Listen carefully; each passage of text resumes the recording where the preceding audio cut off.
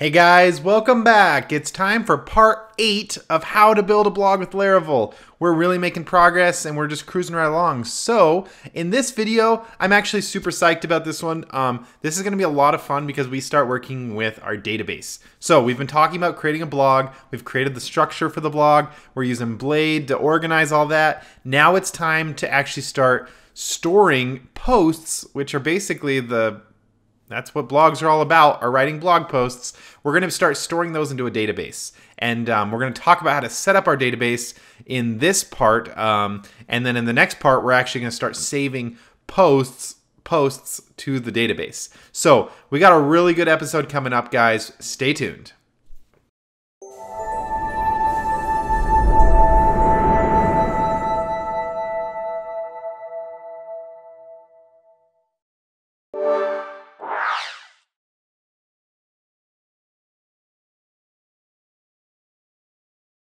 Okay, so it's been, you guys are just really doing good at this. I'm really happy with the, how everyone's responding to this. I'm getting really good feedback. People are emailing me, tweeting me, leaving comments, and really, everyone seems to be having a really good time learning along. So this is a really fun episode for me because we're going to start working with our models.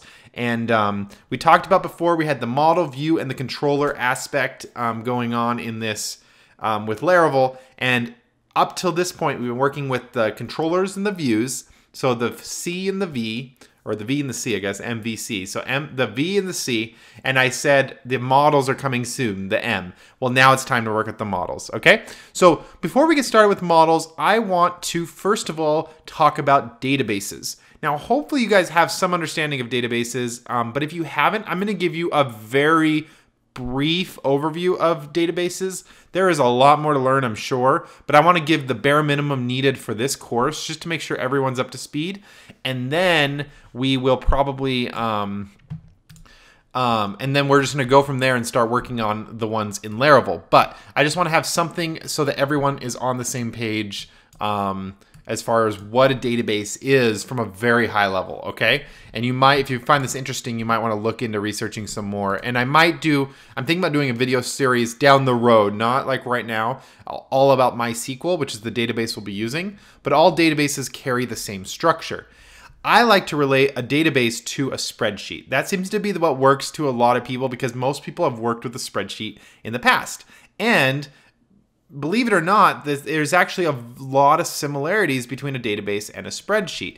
Databases are obviously designed to be programmatically accessed and retrieved, set and get, but they're very similar to a spreadsheet. Now let me just go ahead. We're going to kind of create what we would create our posts table for a database.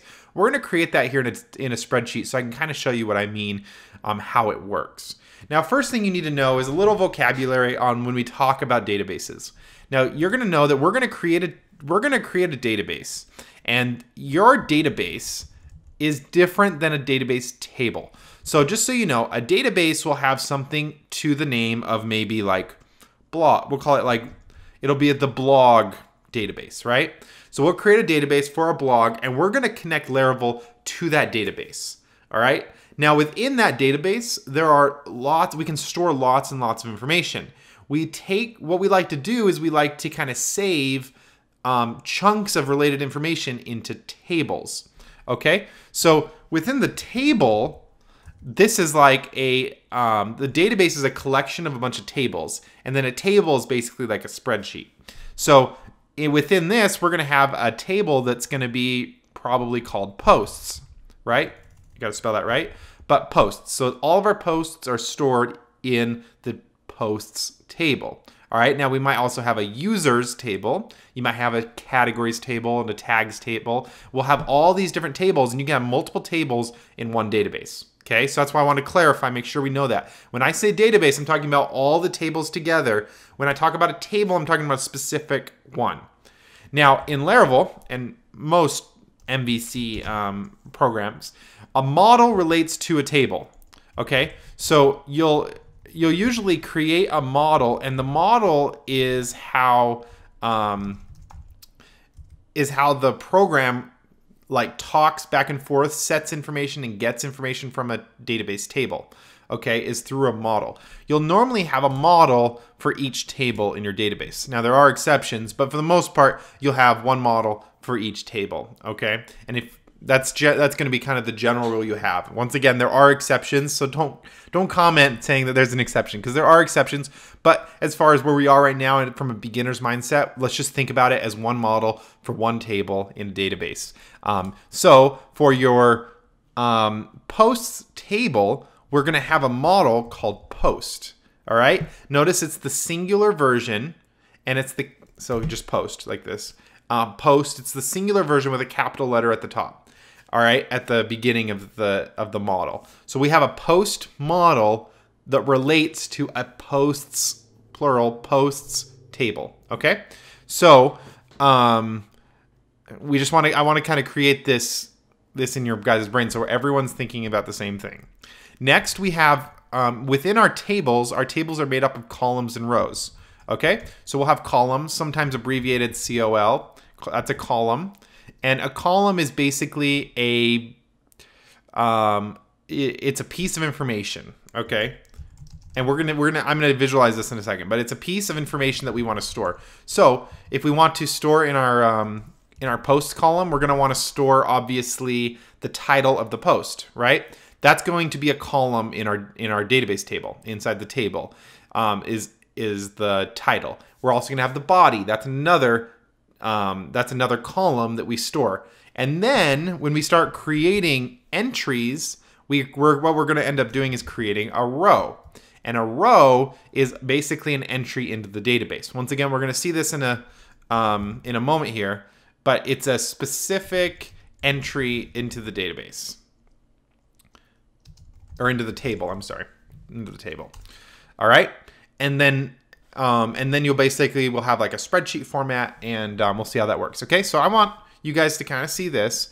Next, I'm going to go ahead and kind of do what we just talked about. So let's call this spreadsheet here. This is basically our table, and we're going to call it our posts table. Okay, so this would be like this. Posts would be the name of our table, and then we would have basically a bunch of columns. Each column is a piece of information we store in our table.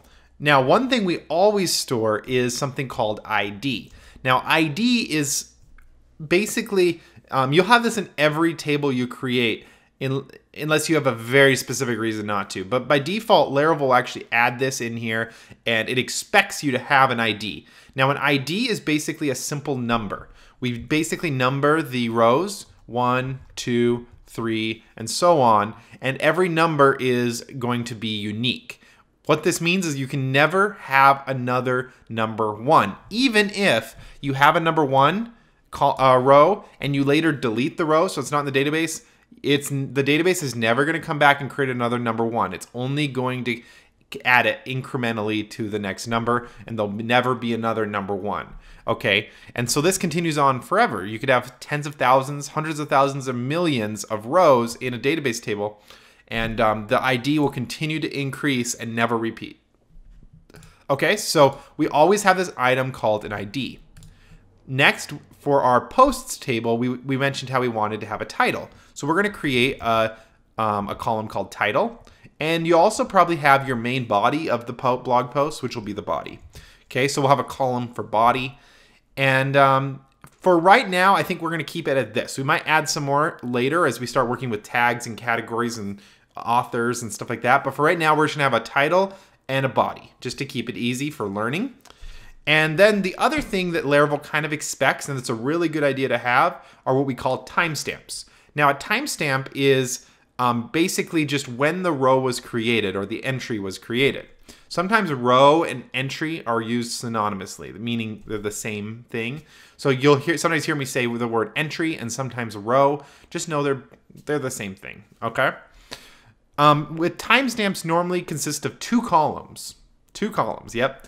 We usually have a created at that's usually written like this. So it's created _ at, and then you normally have an updated at.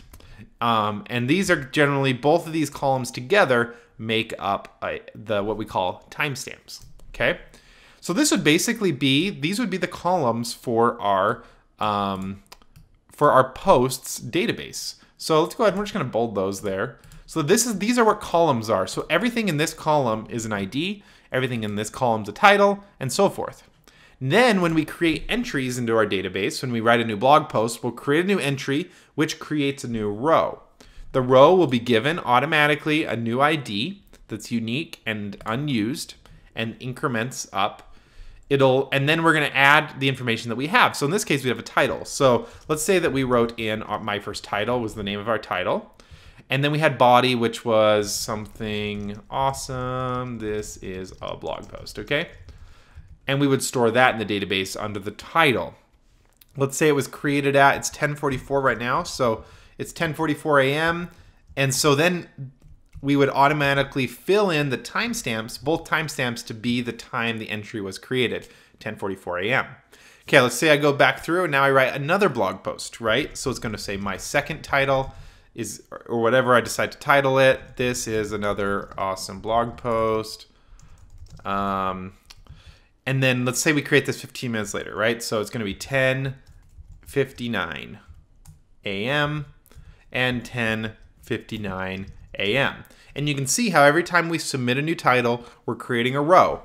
Remember, this is a row, this is a row, this is a row, or an entry into the database, okay? And so I want you to think about this. Columns and rows. Columns are the information that we're storing, right? And then a row is basically a specific entry that we want to recall later. Now, just to kind of show this later, let's say it was 10:59 and I created this second title. And then a minute or two later, so 11 a.m., I remembered, oh shoot, I need to change the title. I'm just gonna call this my title instead of my first title. I'm gonna edit that. Well, when we edit this, what we do is it updates our updated at time, right? So let's say it was 11:01 when we updated that. The created will stay the same. The created never changes once it's set. This is when the row was first created. And the updated will be every time we make an edit or change to that row, only to that row. Notice how this one doesn't change because we didn't update that row, but this one does. And so then the updated will be changed to whenever that was last updated. Pretty simple, right? Okay, so that's kind of how the databases work, and that's going to basically sum up how we're going to create this database. Well, now let's go over to Laravel and let's take exactly what we created here and work with it in Laravel. Okay, so I'm going to go ahead and close this. Let's go ahead, open up our terminal, and it's on my other screen here. We're going to cd into sites where I've got this is where just go to your project. This is where I've stored my project. I've called it blog. Now we're in our blog folder. And you should know the trick. So you're going to open it up in your text editor, in this case Sublime for me.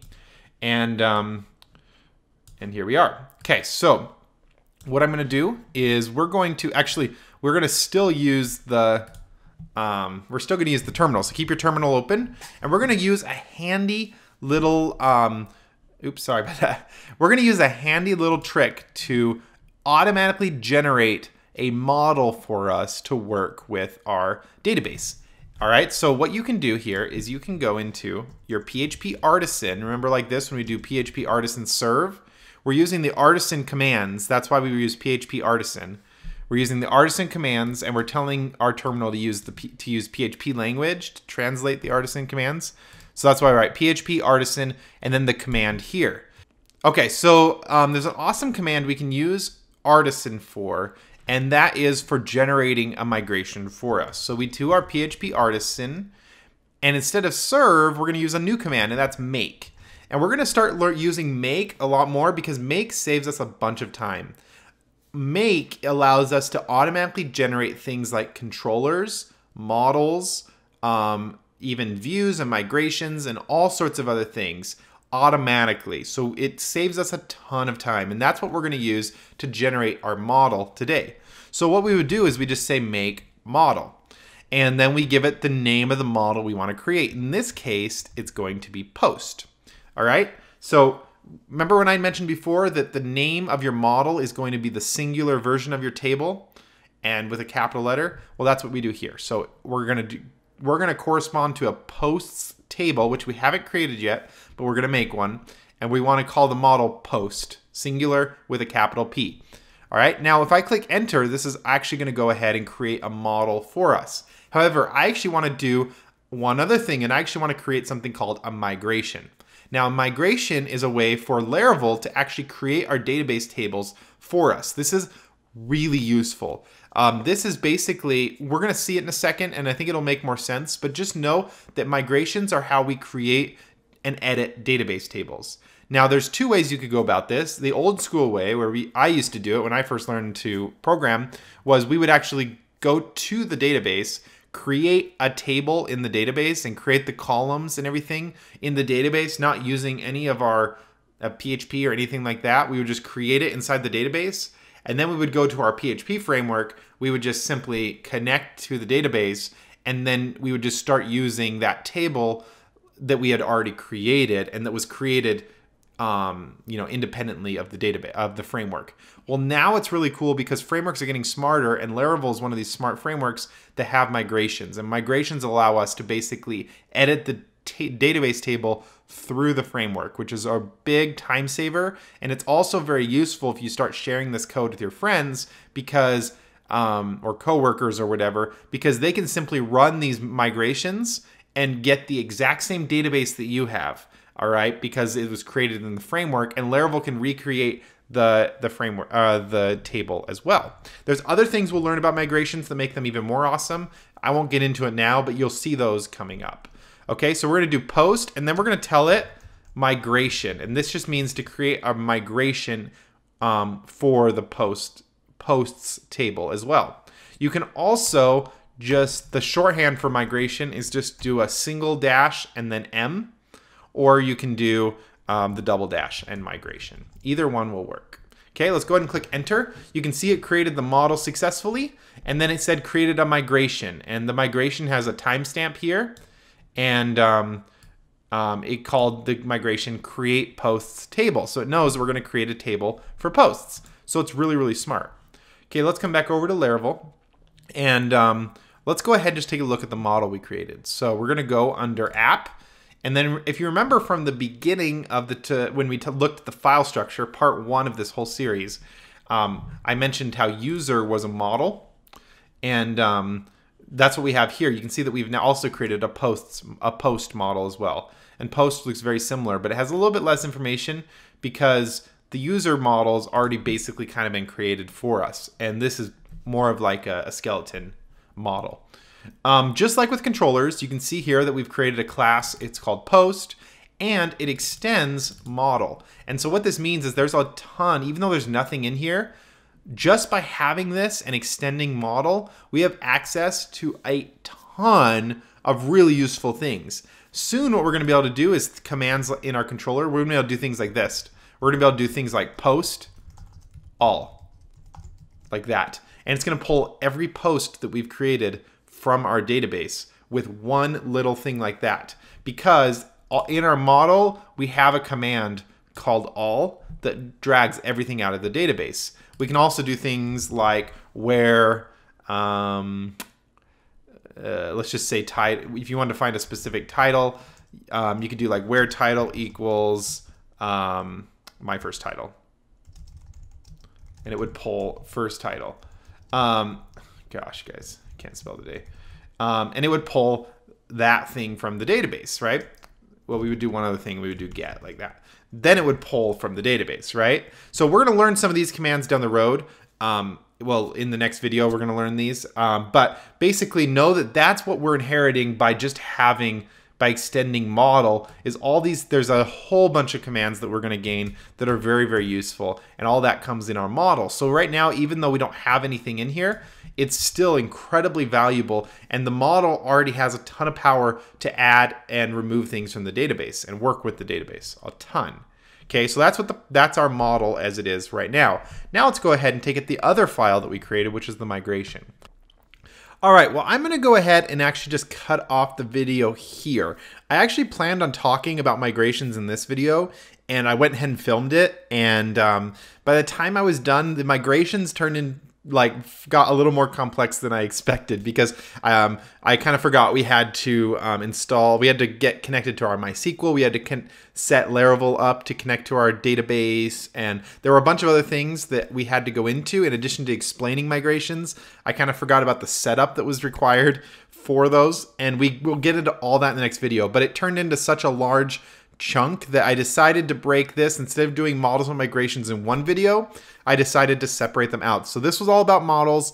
Now we're going and creating our first model, and that's what we did here. We're basically now done with our model as of right now, and I'm going to go ahead and we're going to continue this in the next video, and it's going to be about migrations and getting our migrations set up and learning more about that migration we just created.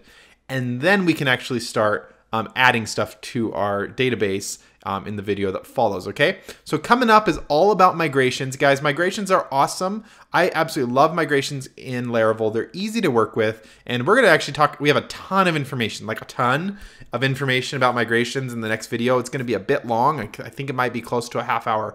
So get your thinking caps on and get ready to learn. We are going to really be learning a lot in the next video, and we're going to get MySQL set up and all of our migrations and connect them to Laravel and get them to start actually talking to each other. So good stuff coming up, guys. Stay tuned. Thanks a ton. Subscribe if you haven't. Stay up to date on the newest videos. Also, if you do like these videos, go ahead and like them. And if you have questions, feel free to comment. I've actually really been enjoying helping you guys. I've actually really enjoyed helping you guys that have questions. So feel free to comment below, and I'm trying to basically comment to reply to anything that you guys ask me. So feel free to do that. Okay, I'll see you in the next one, guys. Peace.